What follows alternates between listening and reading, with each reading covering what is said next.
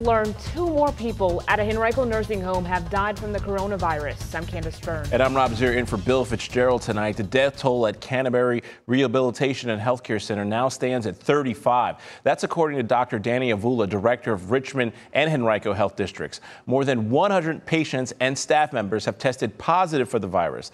The center, located off Gayton Road in the West End, is the site of the largest COVID-19 cluster in Henrico. National reporters